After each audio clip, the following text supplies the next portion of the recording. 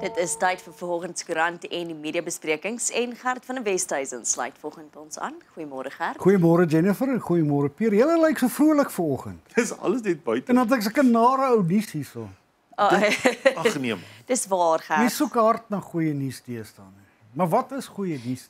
Goeie nuus is dat dit amper Kersfees is. Nee, is dit goeie nuus Jennifer? Natuurlik is dit goeie nuus Gert. Kom, dan moet mens nou weer allerlei geld vir geskenke uithaal. En die winkels is baie besig. Haai nee Gert, nou jou beker is half leeg volgend man. Dan doen jy al hierdie moeite en dan woeps, dan is dit verby skielik. Tyd gaan vinnig. Arnold Gert sê vanmôre vir my, hy sê die lewe is soos 'n rolletjie toiletpapier. Hoe nader jy aan die einde kom, hoe vinniger gaan dit. Ja, dit is so. Ja. Dit is so, vra my. Dit voel nou of dit nou baie vinnig is. Gert, kom ons begin by die heel eerste storie vanoggend en dit gaan oor buitelandse sake lei dalk bietjie tot verskille in die RNE. Ja, dit lei nogal tot taamlike verskille. Jy weet, dis nou die enigste Suid-Afrikaanse storie wat ek op het. Ek wil nou nie te veel Suid-Afrikaanse stories opsit nie, dan raak ons baie negatief so aan die begin van die week. Maar nou ja, die DA en die ANC verskil nou 'n bietjie oor buitelandse beleid, want die DA het nou kwaai aangegaan oor president Cyril Ramaphosa en Rusland as ons vriend bestempel het. Maar ek dink albei van hulle is 'n bietjie skynheilig nie. Jy kan nie Rusland aanvat en Israel alleen los nie. En die ANC kan ook nie net Israel uittrap en dan Rusland alleen los nie, maar nou sê Ramaphosa ons is 'n land met geen vyande. Ons het nou geen vyande nie, ons het net vriende. En ons vriende is almal in die BRICS-lande is nou ons vriende, jy weet, so China en Rusland. En ons buitelandse beleid gaan menseregte geniet voorkeur in die soewereiniteit van lande, maar dit maak my so moedeloos want dit jy weet, dis nie wat gebeur nie. China, jy weet met hulle veldtog teen die moslimminderheid in hulle land wat hulle so erg aangaan dat mense in oriënteringskampe opgesluit word, wat mense se taal vernietig word. Jy weet waar mense selfs doodgemaak word, dan is dit ons Rusland met oral, hy het sy vinger oral in die paai waar lelike goed aangaan so Sirië. Hy het Oekraïne binnegeval, Oekraïne se soewereiniteit verontagsaam. Jy weet, dit is nie reg nie, jy weet, mens moet daarom bietjie met sulke goeders ook jou stem dik maak. Jy weet, selfs lande in die BRICS gemeenskap het hulle stem daaroor dik gemaak. Ramaphosa sê nou ons is onverbonde, maar ons kry nog nie die onverbonde heeltemal reg nie. Kenners van internasionale politiek sal vir jou sê, kyk nou na India, hulle kry die onverbonde ding heeltemal reg, sonder om hulle nou heeltemal aan een kant te skaar. Maar nou sê Ramaphosa, jy weet, ons is nog goeie vriende met Oekraïne, hulle kom nou, hulle minister van buitelandse sake is hier vandag. En ons het nou wetgewing geteken wat mense, amptenare van Oekraïne, wat dit makliker sal maak om tussen Oekraïne en Suid-Afrika te reis. En ons is nou een van die min lande wat met Rusland en met Oekraïne kan praat. So ja, ek weet nie, hopelik sal dit help om 'n bietjie vrede daar te bewerkstellig, want daai oorlog gaan ook nou 'n bietjie lank aan. Almal se vriend is nie noodwendig enige een se vertrouelik. Nee, jy weet, maar die probleem is, hy sê nou ons gaan nie kante weer kies tussen groot moonthede nie, maar die groot moonthede voel vir klein landjies niks. Nee, niks. Hulle gebruik en misbruik jou en gooi jou weg. En ek dink jy moet maar kyk wat jy uit hulle uit kan kry nie. Ek weet net nie wat gaan mense baie uit Rusland uit kry nie. China se ekonomie is basies besig om 'n bietjie af te daal. Hulle het groot probleme daar met hulle ekonomie. Hulle wil nou nog sukkel nog die hele tyd met Taiwan ook, jy weet. Nou weet ek nou nie aan watter kant ons gaan skaar nie, want ek kan nie verstaan dat hulle nou met die mense van Taiwan alleen kan los nie, weet. Maar nou ja. Dit gaan nog tot 'n paar verskille lei in die regering van nasionale eenheid en dan wag ons dan nog vir die Bella-wet. En ons wag nog vir die nasionale gesondheidsversekering. Dan sal ons kyk hoe lank ons regering van nasionale eenheid nog gaan hou. Die president het wel gesê die nasionale gesondheidsversekering moet net so 'n bietjie vasbyt. Hulle nog net gesels eers oor 'n paar dinge. So dit was 'n interessante stap wat hy net so 'n bietjie 2 tree teruggegee het daaroor. Ek dink hulle het 'n bietjie met die private sektor gepraat en dit vir hulle gesê, jy weet, kyk hierna en daarna en so, jy weet, en kom ons dink 'n bietjie daaroor. In elk geval dink ek ons het nie nou die geld vir nasionale gesondheidsversekering. Ons geld is basies op. Ons het nie geld nie. Ons ekonomie moet nog bietjie begin groei voor ons sulke reuse projekte kan aanpak. Die Bella-wet is ook nou vir 90 dae op sy geskuif.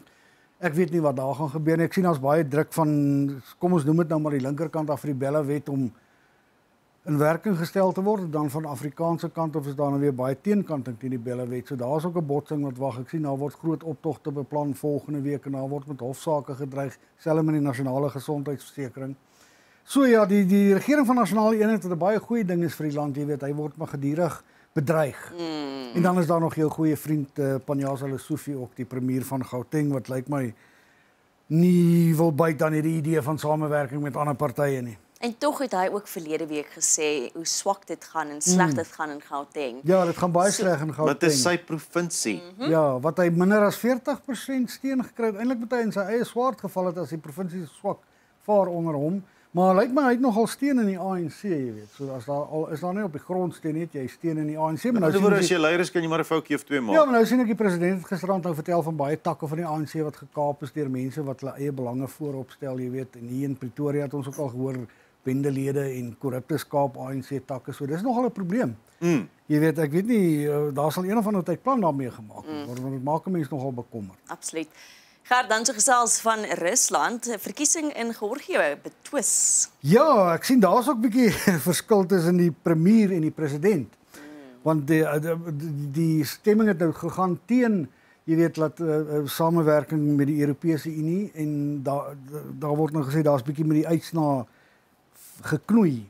Die premier sê nee, daar's niks fout daarmee nie. Die president sê nee, daar's geknoei daarmee, maar dit is nogal 'n terugslag vir die pro-westerse groepe in Georgië.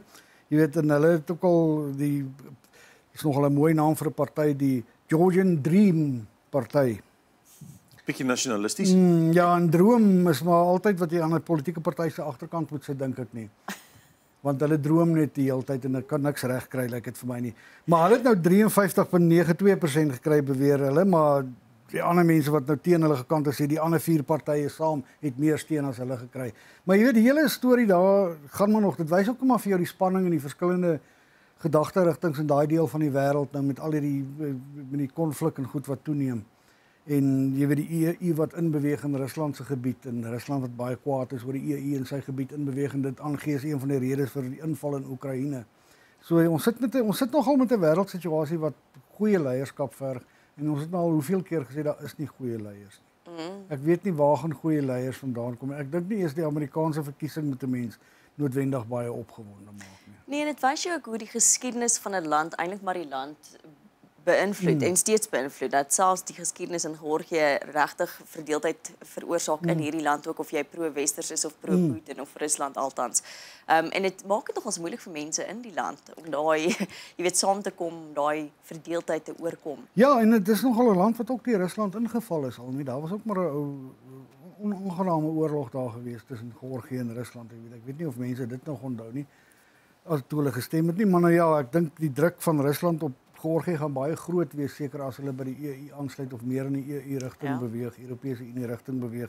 So ja, ek kyk baie keer as 'n mens dink ons het probleme, dan kyk jy net 'n bietjie in die res van die wêreld. Kom jy agter die res van die wêreld is nog steeds besig om met mekaar te beklei? Ja, hulle beklei nog steeds met mekaar en stadsrade in Brittanje speel ook bankrot en ek sien daar is ook baie mense wat outomatiese tellermasjiene in Duitsland opblaas, omtrent een elke dag en dan steel hulle miljoene wat is die euros daarso, want in Duitsland lyk my gebruik mense nog baie kontant om mee besigheid te doen, anders as hier by ons. So daar's maar oral probleme. Ons is nie alleen nie. Nee, ons is nie alleen nie. Ons mense wat so moedeloos raak oor Suid-Afrika, ons het rede miskien om moedeloos te raak, maar ons is nie op ons eie nie. Nee. Gert, ons praat so baie oor oorloë en die aandag wat daar in die buiteland gegee word, maar min in Afrika self. En toe is hier nou 'n verskriklike artikel oor Soedan en ons praat gereeld dat Soedan eintlik nie genoeg aandag kry nie. Ja, Soedan kry nie genoeg aandag. Daar's 'n groot bloedbad wat besig is om af te speel. En dis ook nie te ver van ons af nie. Daar het nou videomateriaal tevoorskyn gekom van 'n boerdery dorpie, jy weet 'n dorpie wat maar rondom boerdery gegrond is, El Shehera. Dis in die oostelike deel van Soedan se El Jazira provinsie. Daar het verskriklike goed gebeur. Jy weet, ek sien daar's 'n video op die een video lê 100 lyke. Ek sien die lyke is alles van mans, nou wonder hulle wat van die vroue geword het. Die vroue is natuurlik getuister. Daar's praat van die jongste slagoffertjie is maar 6 jaar oud, jy weet. Dis nie net die mense wat doodgemaak word nie, daar's nie net seksuele geweld nie. Die mense se gesaaides word tot afgebrand. Jy weet, en daar gaan 'n hongersnood daar dreig, want hoe jy kos en sulke goed daar kan inkry en mense verwoes nog gesaaides. En dit lyk net nie of enigiemand regtig baie belang het om die oorlog te beëindig nie. Ek weet nie of iemand kan die oorlog beëindig nie. Ons het al 'n bietjie probeer, ons het al 'n bietjie gepraat, maar nog nie heeltemal genoeg nie. En ek dink ons kan dalk 'n groter rol miskien speel om dit te probeer oplos. Alhoewel, dit is moeilik, jy weet, maar konflikte wat so naby die huis gebeur het altyd 'n baie invloed op jou, want jy kry gewoonlik vlugtelinge van daar af en hierdie gaan 'n groot vlugtelingkrisis ook veroorsaak want mense word ontheem. En jy weet, hulle vlug uit die land uit, hulle vlug na ander lande toe wat nie noodwendig die hulpbronne het om hulle te huisves nie. So dit is 'n baie groot probleem in Afrika en ek dink ons moet baie meer aandag gee aan probleme in Afrika. Ja, ek wil daarbey aanlas. Ek dink ons praat so gereeld oor pro-Afrika en baie lande het ook nou meer daai tendens om wat in Afrika is om te praat oor hoe ons Afrika self moet ophef en tog soos jy sê, het ons eintlik nogals min gehoor oor hierdie oorlog in Soedan waar mense se lewens absoluut verwoes word. Ja, dit word heeltemal verwoes, die land word basies verwoes. Jy weet, en is 'n burgeroorlog wat dit nog baie erger maak, jy weet, want die mense moet in die toekoms weer leer om saam met mekaar te leef. Jy weet, en ja, in Rwanda is daar nou baie sprake oor, dit is nie 'n vrye samelewing nie, maar daar het ons hierdie verskriklike oorlog gesien, daar het vrede gekom en nou is dit daarom 'n soort van 'n welvarende land in 'n sekere sin, jy weet, en ek dink miskien moet 'n mens maar lesse daar neem, maar mens moet ook maar altyd onthou, jy weet, jy kan nie mense se vryheid ondermyn nie, dan gaan jy ook altyd probleme hê. Maar ja, ek weet nie, ons sal regtig moet begin kyk daarna, jy weet, in Afrika se regeringsinstellings, jy weet, soos die Afrika Unie en al daai moet begin werk. Hulle moet begin werk, maar ek weet nie eintlik of hulle tande het nie. Ek weet nie eintlik of mense hulle daaraan steur nie. Dis maar soos die Verenigde Nasies nie. Niemand steur hulle aan die Verenigde Nasies. Wat vir my baie bekommerwekkend is oor hierdie spesifieke artikel is dat die videogrepe wat uitkom van hierdie menseregte misbruike, daar's klomp mans in hierdie video's. Ja. Maar daar's nie video's van wat met die vrouens en kinders gebeur. Nee, dis ook wat hulle sê. Dis baie kommerwekkend. Vrouens en kinders op die video's nie, maar lyk my dis baie kommerwekkend. Mense weet nie wat met hulle gebeur. En natuurlik is hierdie video's maar net 'n klein greepie. Dis baie moeilik om die hele omvang daarvan te bepaal, want daar's nie eintlik veel berigte wat daar uitkom nie. Daar's nie eintlik, jy weet, die media sak toe op Israel, die media sak toe op Oekraïne, want is taamlik toeganklik, jy weet, maar ek dink nie Soedan is baie toeganklik vir bittermin joernaliste kan hulle pad oopmaak in Soedan, Ja, dis baie moeilik en dis baie jammer, jy weet. Gert, van een oorlog na die ander en geweld eis talle in die Gasa-oorlog. Ja, ek sien daar is nou weer 70 in Gaza dood. Ek sien daar was 'n terreuraanval in naby Tel Aviv waar iemand met 'n vragmotor in 'n bus ingery, talle mense beseer, een is dood. Die ding kry nie einde en daarin is Israel dink ek het nou weer met die nuutste aanval is daar 70 dood.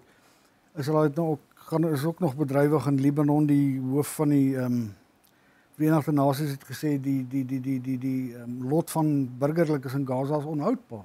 Jy weet, dit is regtig is mense wat nie kos het nie, daar's kinders wat ly, daar's vrouens wat ly en ek dink nie hierdie oorlog gaan ophou nie.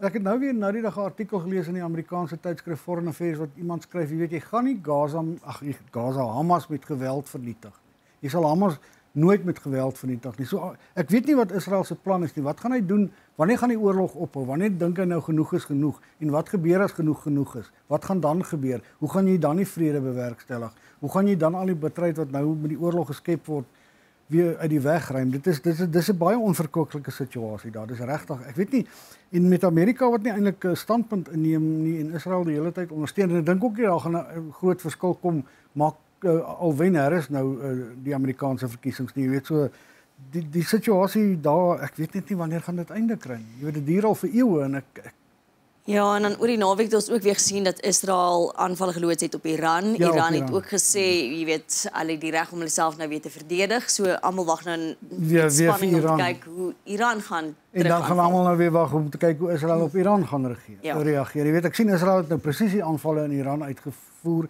Mense wonder partykeer of hy nie ook maar presisie aanvalle in Gaza kan uitvoer plek van om die hele plek plat te skiet nie, maar dit is nou seker moeilik sê hulle vir hulle want die mense skuil tussen burgerlikes. Ek weet nie, maar dit is maar erg wat daar gebeur.